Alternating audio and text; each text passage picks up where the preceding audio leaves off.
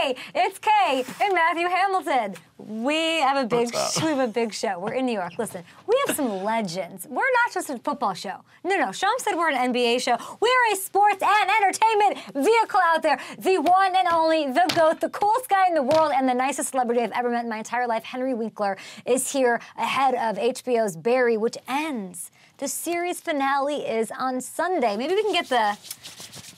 just get like a little what happens. What really? Talk to me a little about Bill Hader action here. Plus, we have the fastest woman alive. Katherine Legge is joining us. She's racing in this weekend's Indy 500. She's vegan. What kind of milk does she want? We have lots of questions for her. A lot of questions. I like an oat milk, personally. You would. What kind of question are you going to answer today with Hammer Time?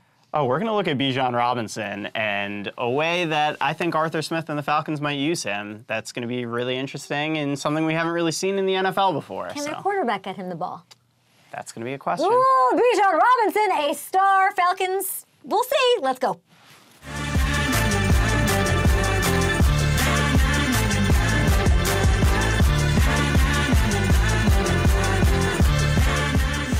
Henry Winkler is joining our show. I feel like he's listening to this. We saw him in the Zoom chat room. It made me a little nervous because he's like the man. Yeah, he is. This is maybe the interview that I am most excited for in the history of the show. I'm not for one reason alone. I was meant to connect him with Patrick Mahomes and make a dinner happen. And I talked to Big Game on the Kelly Clarkson show, and I don't believe they've had dinner. I don't believe they've talked, and we have to figure that out today. Yeah, it's kind of on you at this point. It usually is. Okay, OTAs started for 20 teams yesterday, two-thirds of the league. And we got some eye candy, some visual love, courtesy of these squads. And we get a little morsel, a little peek at what's coming this fall. And we got to start with, just take it away. You love this Aaron Rodgers bit. You were like, get this in the show. We got to start with Aaron Rodgers. Just look at the rollout here, the pump fake, pumps the camera. It's very fun. Well, look at that. And then takes off for the touchdown. He's having fun. It's as if he's rejuvenated. It's as if he's embracing the East Coast and the big city market. It's as if those young players are bringing out the best of him. It's as if I said that a lot when this was going on. Okay, the Ravens. We got to move on to this. Okay, so Lamar wasn't there. Twitter's going nuts. It's not mandatory. When it's mandatory, he'll be out there. But we did get to see his weapons. Yeah. Zay Flowers, Isaiah Likely with a nice catch right there. Rashad Bateman is healthy. Healthy! There's a lot to be excited about in Baltimore. And yeah, Lamar not being there, I don't want it to put a damper on. I mean, look at that move from Zay Flowers. Can we just enjoy this, Ravens fans? You've been waiting for a receiver like this. Enjoy it. And most of the Chargers were in attendance. You'll notice Eckler is not in this video. We talked about Eckler yesterday. We're talking about how bad the Chargers defense was last year and how they need to fix it and make it happen. But the breaking news happened this morning regarding their running back. A new deal with his team. He'll be staying in LA this season. They added $2 million in incentives to his deal, securing a piece that's really critical to the Chargers, making that jump hopefully into contention in the AFC this year. Yeah, and that was something they really need to get done. If Eckler's not a part of that offense, it's hard to compete with teams like the Chiefs and the Bengals. So big news this morning that they were able to get that done. We love to see that. Which division should we tackle today? Your favorite one? Oh, yeah. I think we got to go AFC South. Anybody's ball game. All right, let's get to it. Hamilton, should you leave? Yeah, I think so. All right, fine. You get out of here. Listen, I may not be in LA. That's right. We're in New York this morning. We're in New York really for the next, 3 weeks? I'm here a lot. You're going to have to deal with a lot of Kay Adams here for a while. Okay. But we have Hamilton, and you can yell at me with these unanswered questions. You're, attached to this. Yeah. You can't get very far with that microphone on, but I like it. Let's get to it. We're going to hit the AFC South. Take a look at this right here. These are your FanDuel Sportsbook odds, okay? The Jags. Ha! Is this true? Did you make this up? I did not. The Jags are not only the heavy faves to win the South, they're getting the same odds the Chiefs are getting to win the AFC West at -160. The Titans +360. The Colts +550.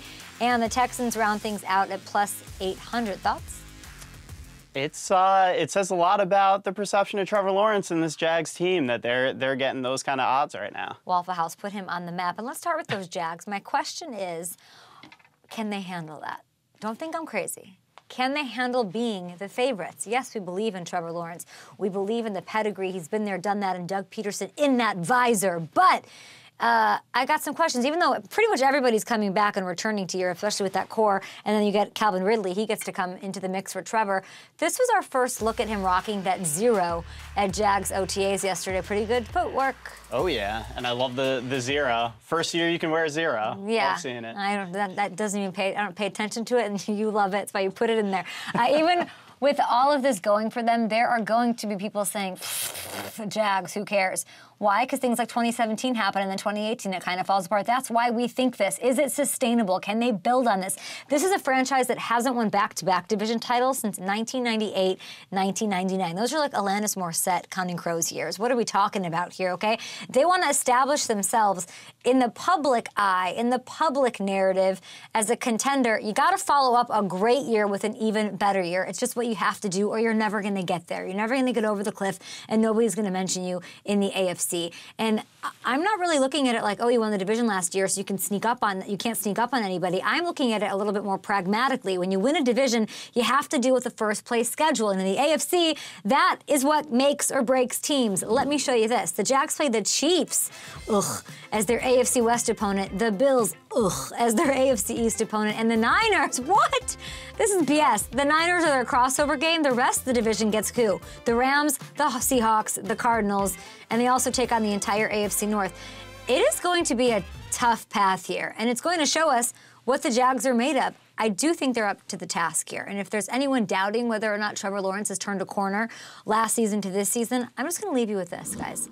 Second half of last year, Trevor went 7-2 and was the highest rating passer in the entire NFL. The highest rated passer, 15 touchdown passes, 2 interceptions, and that was before he had a target of Ridley's caliber. So the road's not going to be easy. Duval up for the challenge. They've got momentum.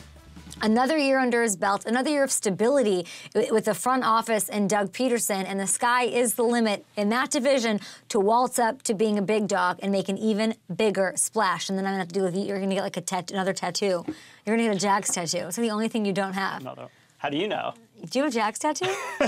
Oh, God. Stay tuned to find out. Is it the mascot in a thong? Like, on your lower back? That's my question for the Jags. Get to the question. That's what it should be. The biggest question for the Jags. Does Hamilton have whatever? Okay, next up, we're going to go to Nashville. My question there is, can I get to Nashville at some point soon? Because I love it there. But can the O-line overhaul, can that whole situation help Tannehill and get the Titans offense back on track?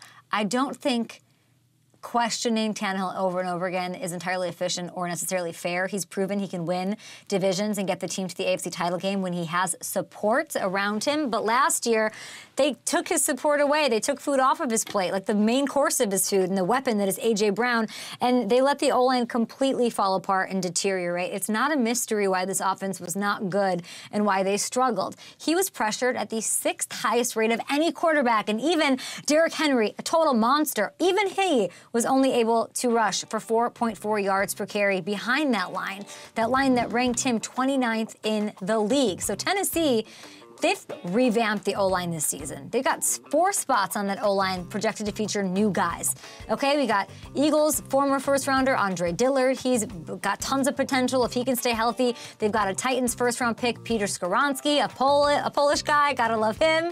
Guard, left tackle, former Niners guard Daniel Brunskill as well. So when the Titans win, they win in the trenches. It might not be sexy, but Vrabel thinks it's sexy, and a lot of people think Vrabel is sexy. So ipso facto, it's gonna look good if they can get it together. And we saw with this new front office regime with their GM came together, and they know what they are. They're a trench team, and they put the emphasis back on building up the line. So whether it's Tannehill, whether it's Levis eventually who might get in there, whoever else you might want to throw in there, it's not going to work unless the investment works, and those groups, that group, the offensive line especially, is significantly improved. Not super sexy. It's not, Who's like the wideout that's going to pop on the scene? Treylon Burks. That's who they're counting on. First-round pick last year after they made the A.J. Brown trade. Arkansas boy. And he's a physical freak. Saw him have some moments, had some injuries last year, so that's who they're going to be counting on. I like it. How about the Colts? Let's go with them. The question is, what is the plan with Anthony Richardson? I was in this seat in New York talking to Chris Collinsworth, who said get him to sit for a couple of years. And I don't think that's the plan. They take him to start. He looked incredible at the rookie premiere, by the way. So much hijinks, tomfoolery. There's going to be a ton of pressure on Shane Steichen, an awful lot of temptation to run him out there early. We love a Gardner Minshew around here. We do. But I don't know how long he can satisfy Colts fans who have been thirsty for a franchise quarterback since Andrew Luck and his surprise retirement into a cave somewhere where he's never to emerge. There's not one picture of him like at a 7-Eleven, a Piggly Wiggly, a Costco. Nobody, like if you see Andrew Luck, you know it's Andrew Luck. He can't exactly hide from people. He's just not seen by anyone. That's a really good point. He resurfaces every now and then. He crawls out of the woodwork. I hope they're patient. Yeah. I hope this team is patient, okay? Give Richardson what he deserves. He's got the potential, he's got the athleticism and the skills. Give him time to sit back, kick it, and develop. Don't make him ace the final in the first week. Let him read the rules of the game, okay? Let him figure it out, feel it out. We want him to be a superstar, and that's the best way. How? The potential, the ability is there, but he's not going to benefit if he's thrown in there right away. So few do. And beyond just the quarterback spot, there's a transition on this team, especially when it comes to the offensive line. Same sort of vibe with Tennessee. I'd be really hesitant to put him out there when you have seen in the NFL over and over again, but even recently, Chicago girl, Justin Fields, he's taken hit and hit and hit over the first couple of years. You hate to see it, and it does stop people developmentally. I'm not calling him Deshaun Kaiser, but like those kind of things, those bad situations, they live up here, they live all over here. It's not great. So, we talked about Andrew Luck. Is Andrew Luck not the best example of this? What happened to him early on, all the extra hits he took behind a really bad offensive line that eventually led to him stepping away into said cave? Come on.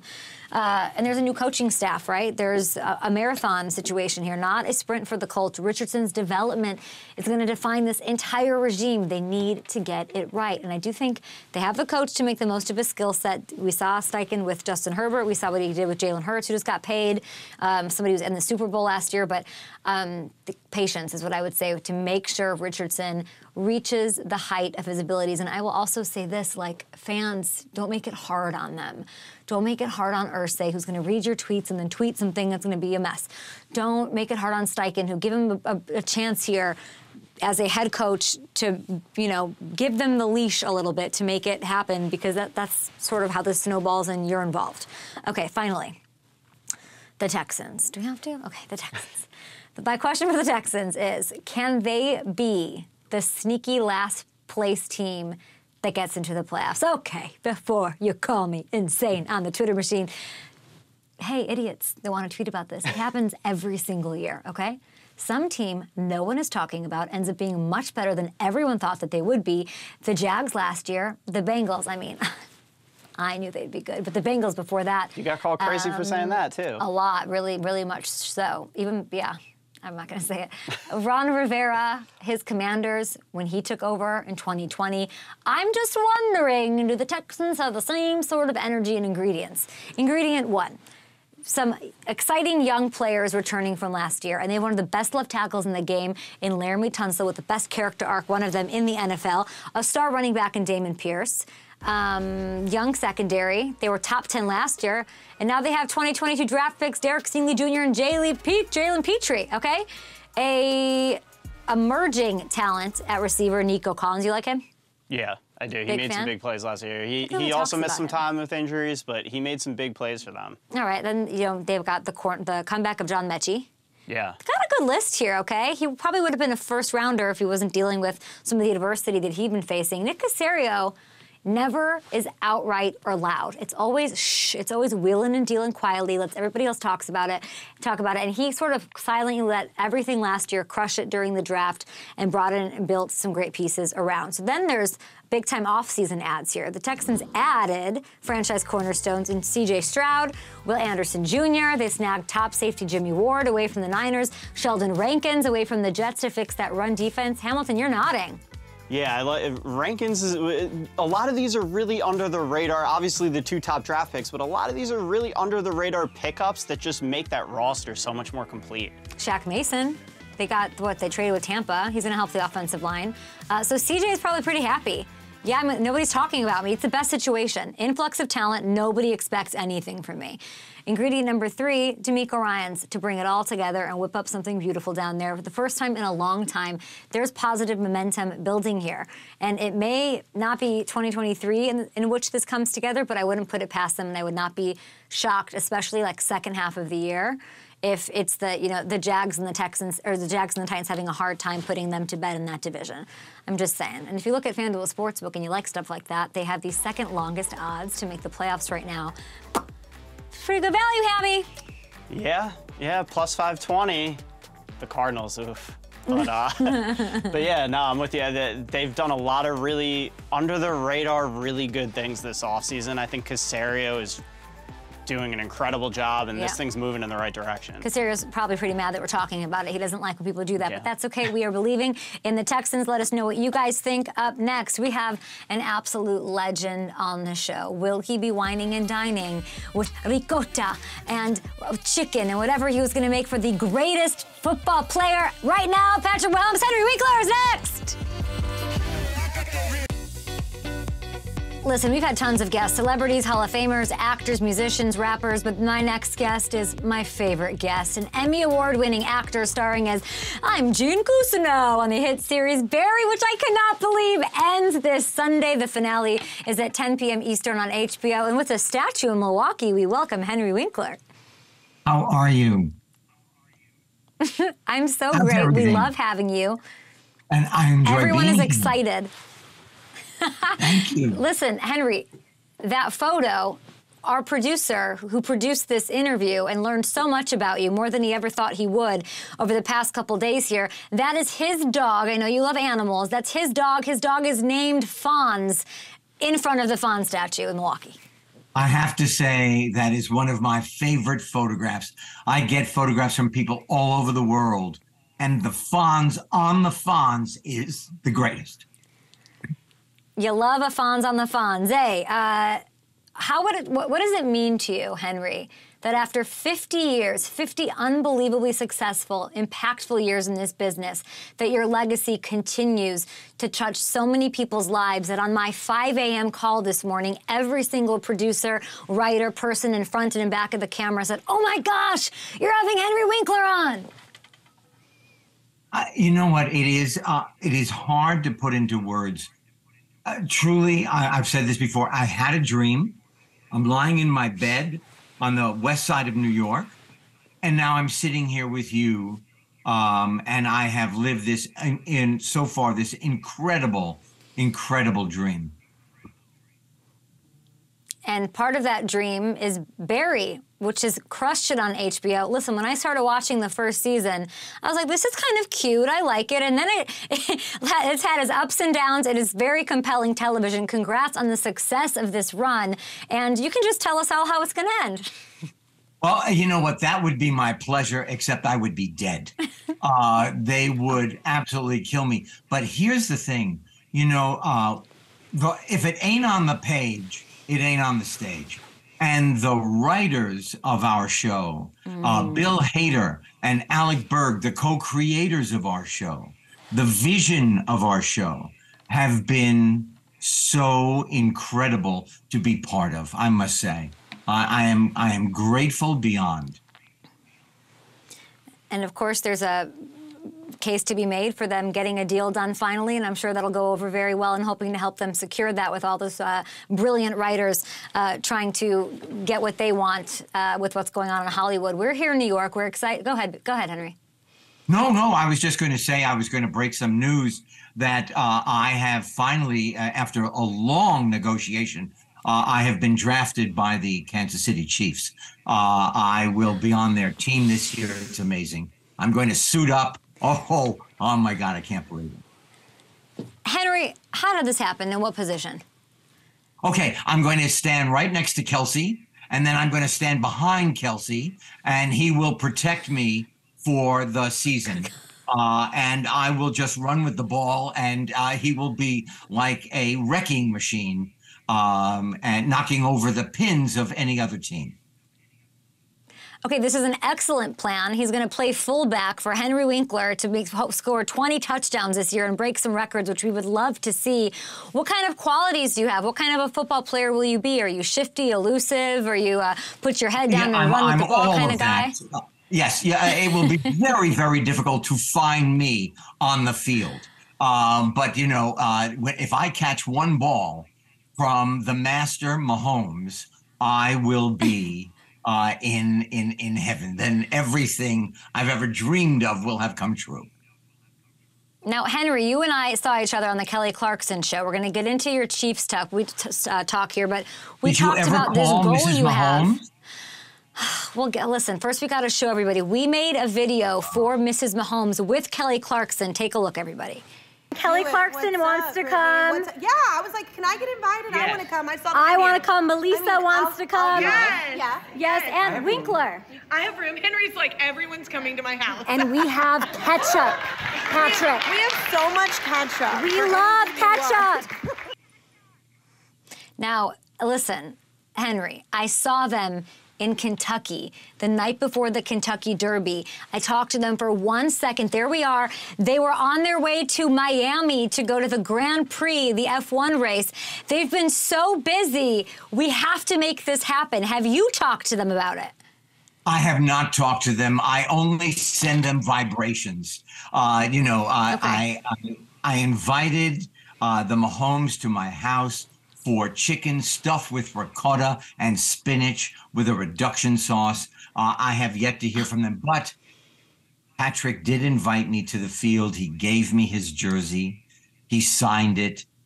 I can't ask for more. Where do you have that? Where do you keep that? I have it upstairs. It is protected. It is in first tin foil, cellophane, and then an old shopping bag.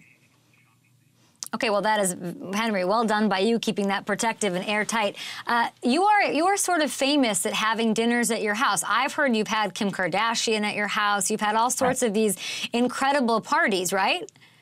Well, Kim Kardashian is a friend of my daughter's. And so she has been at our house since high school with her wonderful sister, Courtney. But, you know, it is a lot of fun to sit around the table with a very disparate collection of human beings and just laugh and have interesting conversations.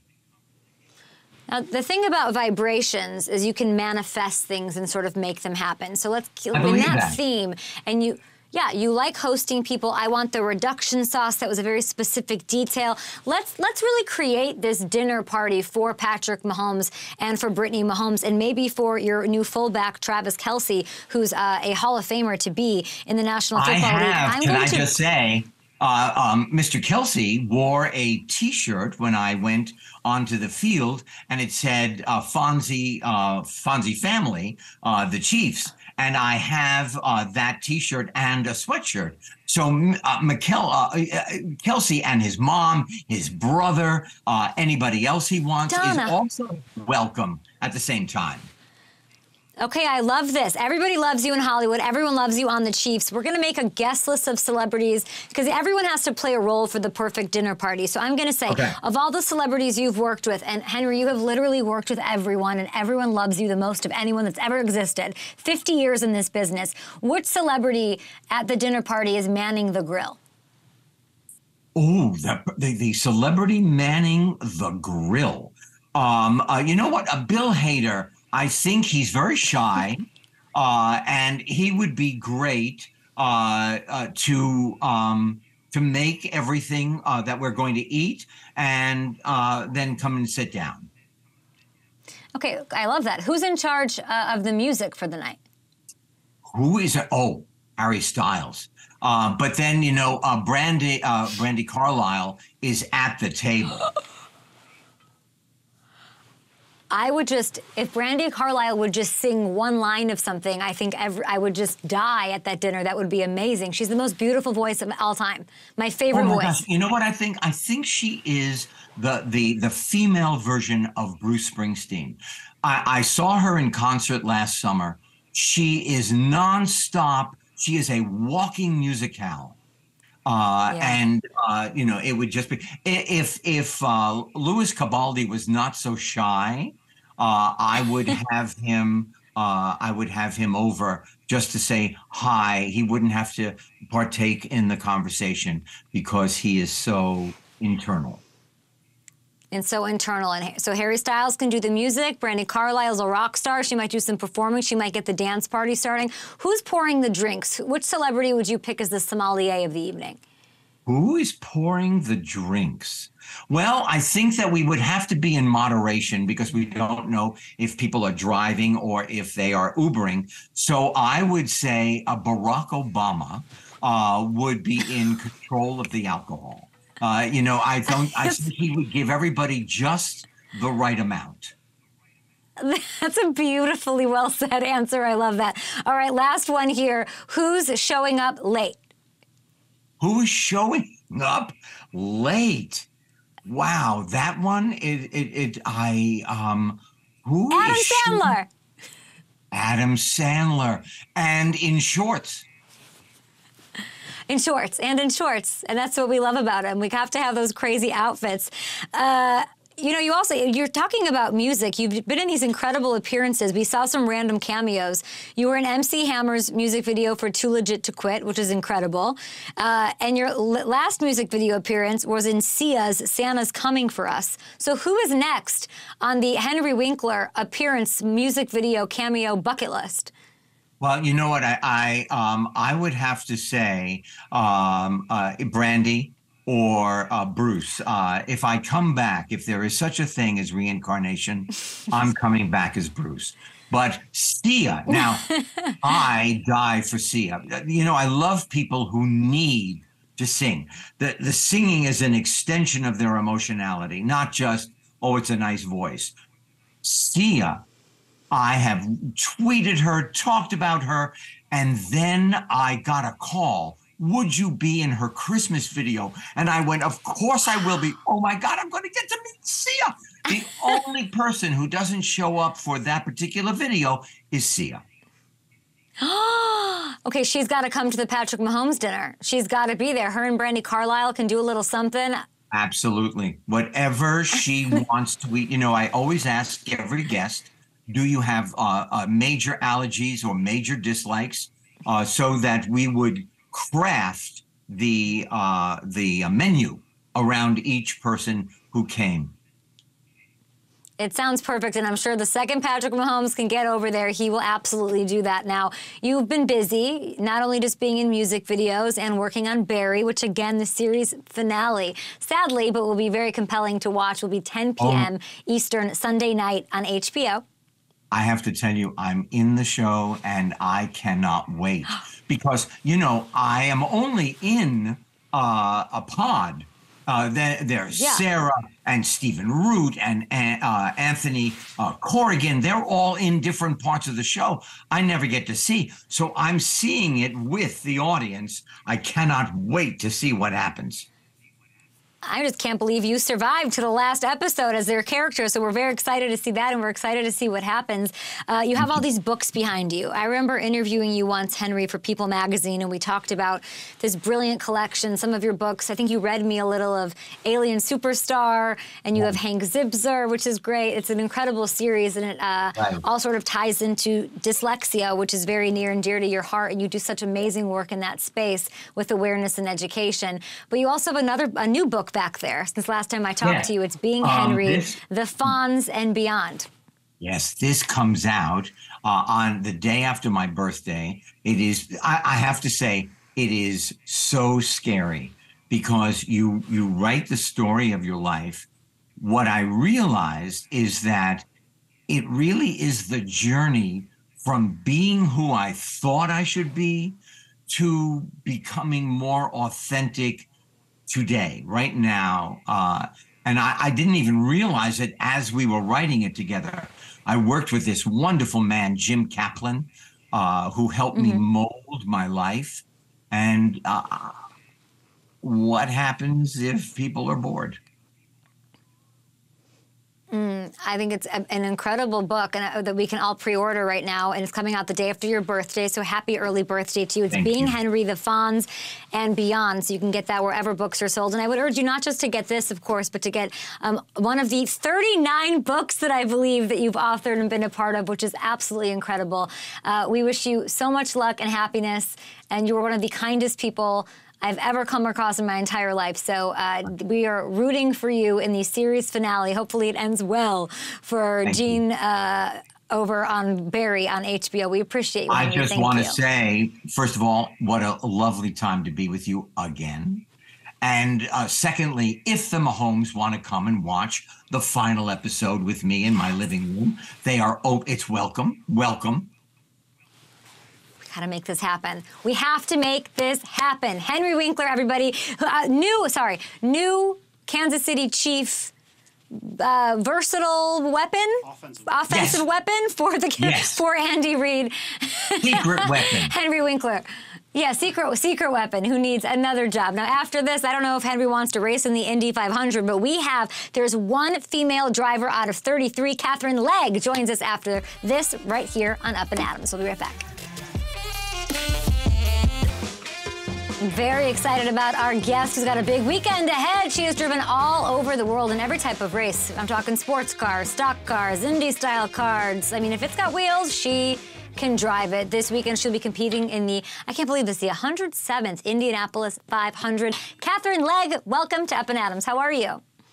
Good morning. Thank you very much for having me on.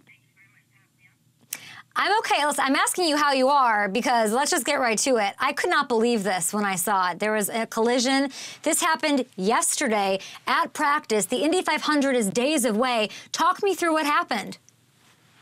Yeah, unfortunately, racing is dangerous. Thankfully, I'm okay, and Stefan will be okay. Never want to see things like that happen, but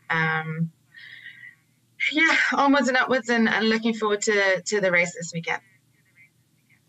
So I don't know as much about racing, so I was hoping you could tell me when something like that happens. Of course, it's part of the sport. Like you're saying, you don't want it to happen, but it's something that you have to deal with. What happens? What's the process when you're saying, let's look up and beyond now to getting to the race? With you personally and with the car even? Like, what's the process from now till race day? Yeah, so the car is obviously destroyed, and I have an awesome team behind me that will repair it, rebuild it, and get it ready for race day. You have to analyze what happened, what went wrong. You have to be grateful that you have such an amazing group of guys that are willing to go and rebuild everything and work really hard all week to get it back on track. And, we will race with Stefan this weekend. He'll be with me, I hope, and I'll definitely be racing for him. And yeah, you just put it to the side, and you learn from it, you move on, and you have a healthy respect for the dangers involved, but you don't dwell on it. I think it's really only the people outside of the sport that that don't understand, okay, it's a big wreck, but they happen, and you have to be able to work through it and just move on. I think it's really beautifully said, and I think you're saying outside of the racing world, but what you're saying in your space sort of resonates for anybody in any walk of life when something happens and they have to sort of pick up the pieces and move on. That really resonates with me. But this is a really special race. I know it's your third Indy 500, and for the first time in 10 years. What brings you back to Indy for this race? And it's the crown jewel of the IRL. What separates it from the other races that you have competed in? So Indy 500 is the biggest race in the world, right? It's the race that everybody wants to win. It's the one where you go down in history if you do win. It's in your skin. It has an energy of its own. It has a personality of its own. It has its own vibe. It's so difficult to describe. If you've been there, either working there, driving there, or as a fan, you'll understand it, but you really have to go and experience it. Just the energy from 300,000 people is amazing. The challenge that it takes to do an average of over 230 miles an hour for 500 miles is no mean feat. I mean, think about it. We are crossing a football field a second, right? Yes. So it's quite insane, really, when you think about it. Yeah, that sounds pretty insane. And you just made history. I know it was the fastest single qualifying lap and 4-lap qualifying average by a female driver in 107 years. That's how long and how often people have been, racing in the Indy 500, the biggest one. And you were recorded at what you said, 231 miles an hour. I'll never do it. I'll never have the chance to do it. I can go and watch and get that concept. I just want to ask you to sort of walk me through what it's like going through an entire race and how hard these full races are on the body and what it even takes to train for something like this. Well, it's not like you wake up one day and you decide that you're going to be an IndyCar driver and you're going to go and compete in the Indy 500. I think that's an important point to make. You have years of training in the lower formula. It's like going to school, right? You start off in a lower grade and you kind of work your way up until you are qualified for the big leagues. And so I started off in a littler, smaller car and worked my way up through the ranks. And it's not like I haven't been driving for the past 10 years. I've been racing sports cars, predominantly sports cars, although I've been racing a bit of everything, as you mentioned. So I've still got the reflexes. I've still been training. It obviously is very hard on the body. I mean, you can't really describe it to somebody who's never done it, but it beats you up physically. The oval races, like the Indy 500, they are not quite so hard on your body because it's not bumpy and you don't have too much braking to do. So the force isn't that much, but the keeping mentally in the game for 3 hours or whatever it will be, depending on how much yellow flag periods there are, safety car periods, it takes it out of you, but we're trained for it. We train every day for it. We've trained on track for it. So we're ready. How do you train mentally, Katherine, for that? Again, I think it's a period of like doing it over a number of years. We all started racing go-karts, so we were all trained for competition. And I think then you compete in smaller races of 20 minutes or less, and then you figure that out, and then you just move on and you figure that out. And you learn yourself, right? As you progress through and you grow up, because we all pretty much started doing this when we were kids, you learn what it takes for yourself and like what you need and how you talk to yourself and how, self-talk is so important and who you surround yourself with and that kind of thing. So it's a process, but it's not, again, I think people look at it from what would I need to do if I was going to go and do the Indy 500? But that's so unrealistic. It's second nature to us, and we don't actually think about it. I get asked often, I should say, what are my rituals and what do I do? And it's become such a habit and so subconscious that I don't even think about what they are anymore. So it's difficult to even describe. It's a job. At the end of the day, I love it, and it's the best job in the world. Like, what do you want to do when you grow up? I want to be a race car driver.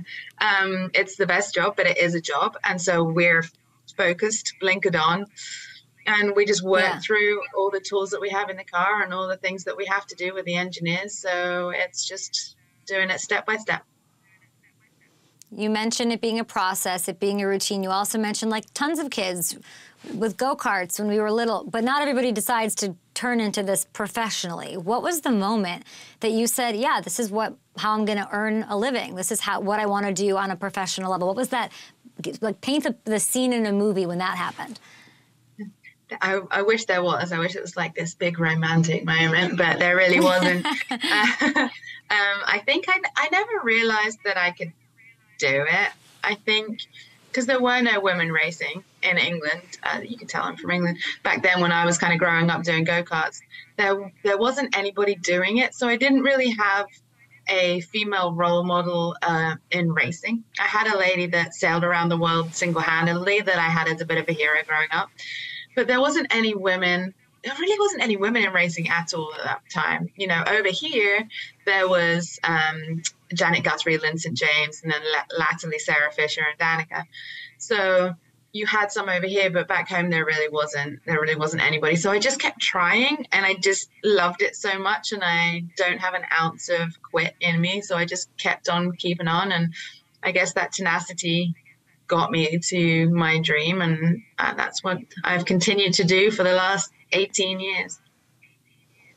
And congratulations on all the success, and we wish you so much luck. You said when you were growing up and wanting to do it, there wasn't an example or women doing it, but from all my research that I did over the past couple of days, there still aren't very many women that are involved in these bigger races. You're the only woman, in fact, in a field of, I think, 33 total drivers this weekend. You're only the 9th woman to ever race in the Indy 500, so I wanted to recognize that, as it is special and it is trailblazing, and you are that hero and that example for other people. And I know that you advocate for women being involved in motorsports. What needs to happen so that more women can be brought into the fold?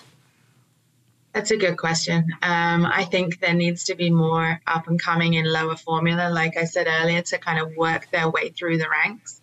Hopefully one day we get to 9 women actually in the race, just not having done the Indy 500 over the last 107 years. But times are changing, and actually in the 10-year hiatus that I've had, I've noticed that there are way more women fans. I actually have a cosmetics company that I partnered with, Elf Cosmetics, this year. First cosmetics company ever to be involved in IndyCar racing. And that just shows that now, you know, you have a female audience. You have female fans. You have women that are interested in the sport. And so that will in turn snowball and get more young girls interested in it. And then they'll start go-karting and they'll make their way up through the ranks and hopefully one day be the Katherines of the future. Katherine, I also have a deal with Elf, and I'm a football girl. I work in a very male-dominated industry, as you know, and I think they're so ahead of the ball, and they're really into empowering and reinforcing the things you're talking about, so that's very, very cool. And you have a new fan in me, and I'll be cheering you on in your racing career as you drink some sort of vegan milk when you cross the finish line at the Indy 500, which I'm very, very excited about. I feel like, before I let you go, I feel like just through this interview and getting to know you through these handful of questions, there's a lot of misconceptions about racing, about what it takes, about what it is, and it's very sort of insular. What's one misconception that you really want people to know about, or what's one thing about the racing world that you think is really important to highlight for people who are watching my show who love the NBA and the NFL? Oh my gosh, that's such a great question. I think everybody thinks that being a race car driver is just like driving a normal car, only a bit faster. And they're all like, I drive to work, or I do this, I drive to the supermarket. Well, it's really nothing like that. Everybody says, do you have a bunch of speeding tickets? No, because it's so totally different and so far removed.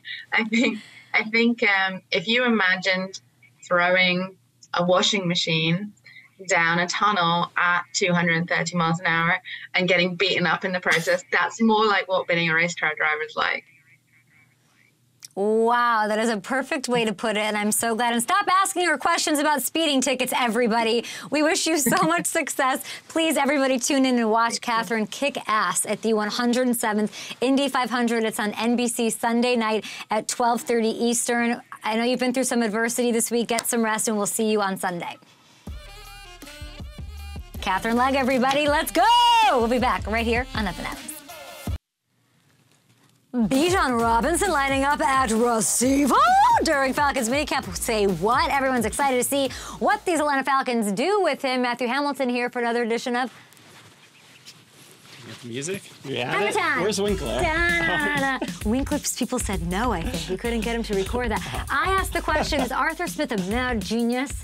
Taking a running back 8th overall in 2023. That's a pretty bold move. Yeah. Especially when you have 2 guys in the backfield that already had 1,000+ yard seasons. What do we got? Yeah, so you saw in that video right there, the route running skill, the pass catching ability from Bijan. But I think there's another element to all of this too. That's like a triple sow cow. Yeah.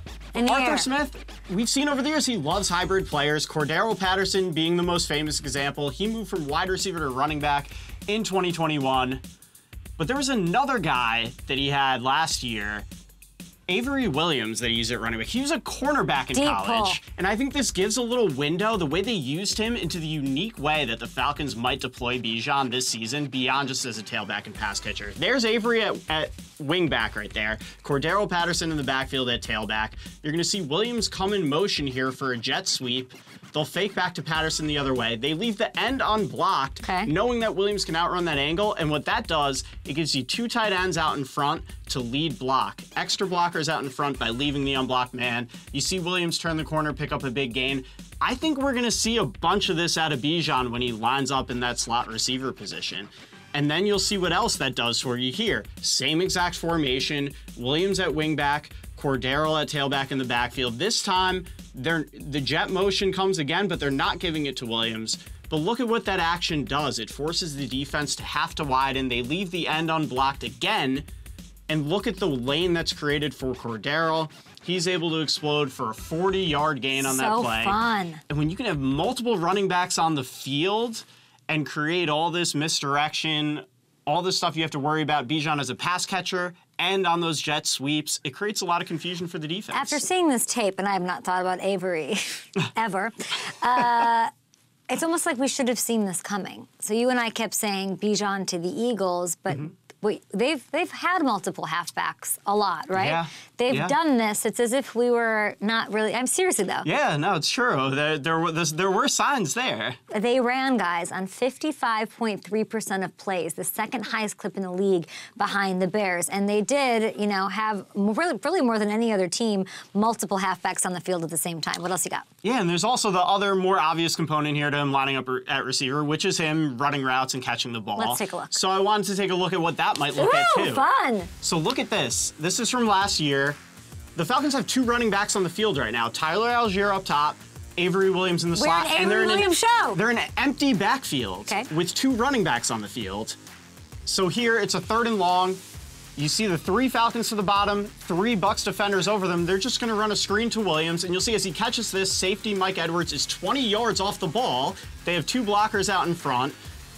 So you create that much space. Avery Williams is able to get them close to the first down, but you get the ball in that type of situation to a generational type of talent in Bijan. You might be able to house some of those. You believe he is that? I really do. Where am I drafting him in fantasy? He's a 1st-round pick.